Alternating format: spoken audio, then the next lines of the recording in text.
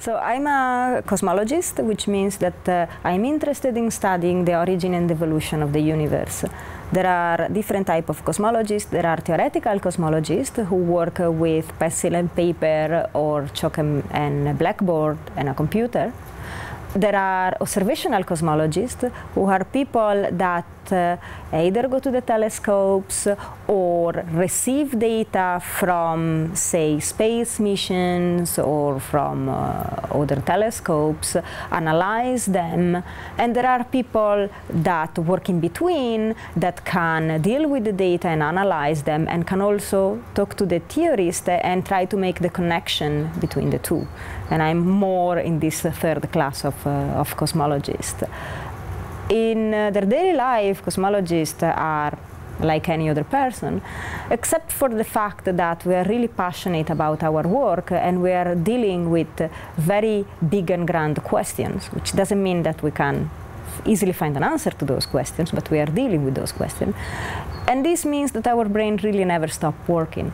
And so you can find yourself doing some of your daily activity, I don't know, taking some public transport or cooking, and in the background your brain keeps working, and then sometimes you have to stop everything and go and write down a new idea before you forget about it.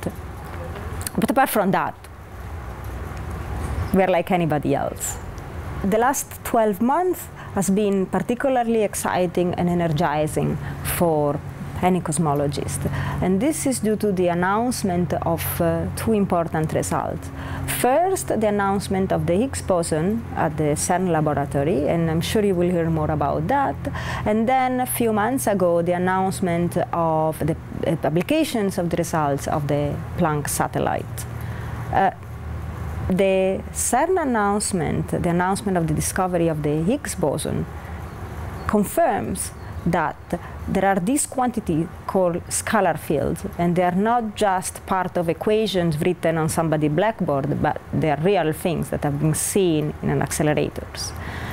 On the other hand, Planck has given us the full sky, biggest resolution, high fidelity map of the earliest light we can see after the Big Bang, what is called the echo of the Big Bang or the cosmic microwave background.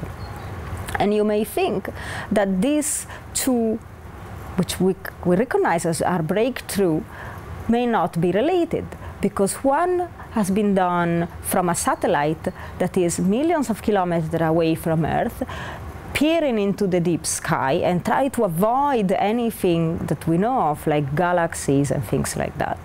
While the other discovery has been done underground in an accelerator. So how has these two things connected? Well, it turns out that to describe the world and the universe as we see it, to understand how almost completely uniform, or you expect it to be uniform, primordial soup has created all the structure we see today, galaxy, planets, us, animals, etc. You need a physical mechanism called inflation, which is an accelerated expansion that went on right after the Big Bang. And what physical mechanism could be driving this accelerated expansion? Oh, well, a scalar field.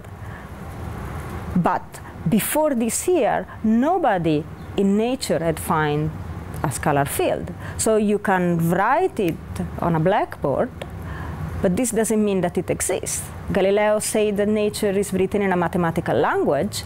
This is good and right and true, but this doesn't necessarily mean that everything that exists in mathematics, you can find it in the real universe.